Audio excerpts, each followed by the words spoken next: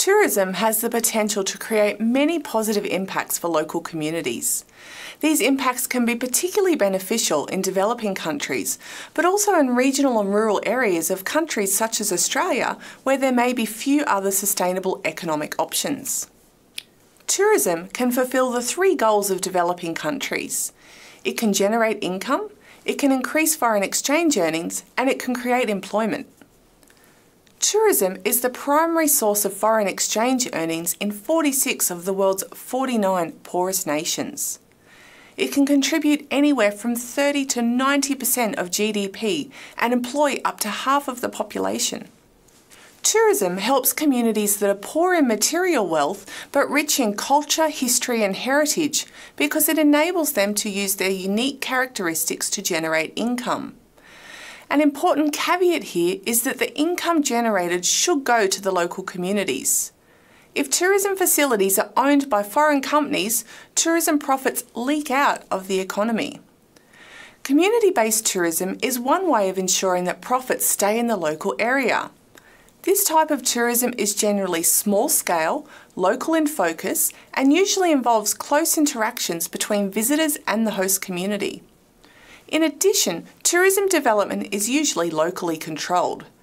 This means the community is engaged in making decisions which can help in ensuring that the benefits of tourism are shared by all.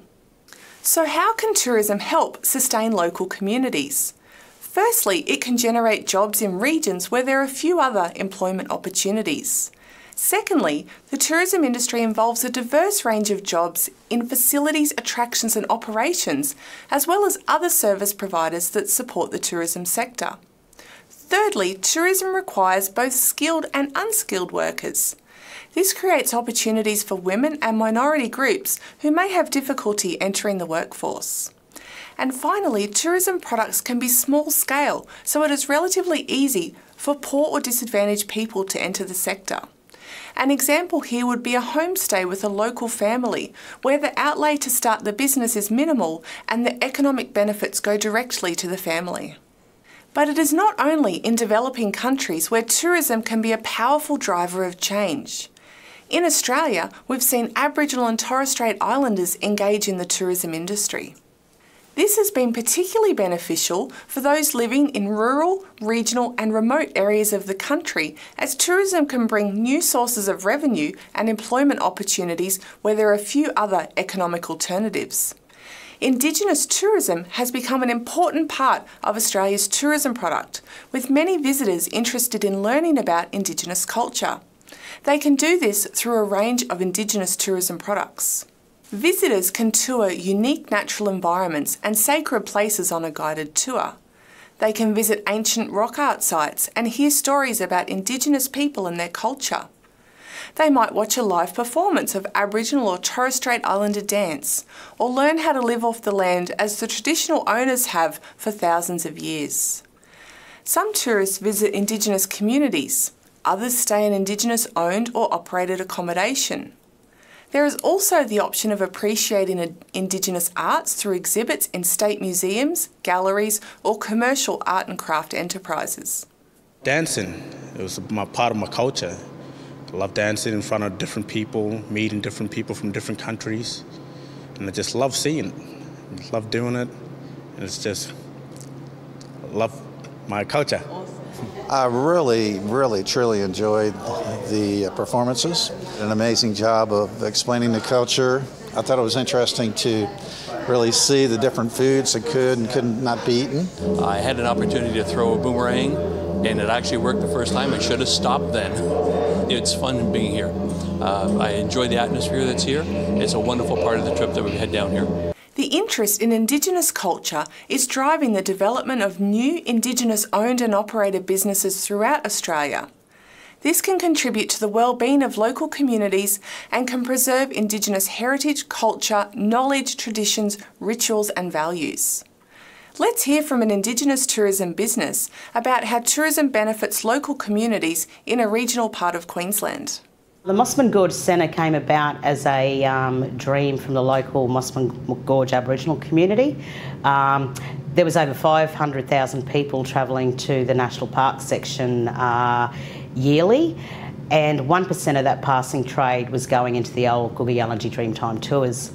The community were looking at ways that they could create employment and future opportunities for the future generations, and more of a cultural connection to Mossman Gorge now. A lot of people come here for the natural attraction, but when they actually arrive here, they actually see that there is more to it than just the natural connection. It's changing people's attitudes and work ethics. We're finding that people are now have real jobs. They're buying their own cars. Some of them are now two-car families. People are starting to think about buying their homes, the way that they budget their money. Things are changing in their lives, but at the same time, they're still able to maintain and share their culture. All the way through our history, we've been very excited about matching a commercial operation that meets the needs of the tourism industry, but also meets the needs of the community. Community's very proud, very passionate about what they do. So we've managed to build skills, build expertise, build knowledge within the organisation so that we can marry, if you like, marry up the ability to provide a really good experience for tourists, but also meeting the needs of the community in their desire to really have people understand what Aboriginal culture is all about. Despite the positives, there are also challenges. For example, Indigenous communities may lack access to start-up finance and capital. They may have difficulties recruiting and retaining appropriately skilled labour. They may not have the required managerial skills and business experience. They may also experience difficulties navigating government regulations. But despite these challenges, we see some fantastic examples of world-class Indigenous tourism experiences in Australia. As we have seen, tourism has the potential to create new economic opportunities for those who have limited alternative options. Community-based tourism can open up new income streams and directly contribute to sustainable livelihoods. Even in countries such as Australia, we can see that tourism is helping create employment and business opportunities for Indigenous people by showcasing their culture, country and way of life.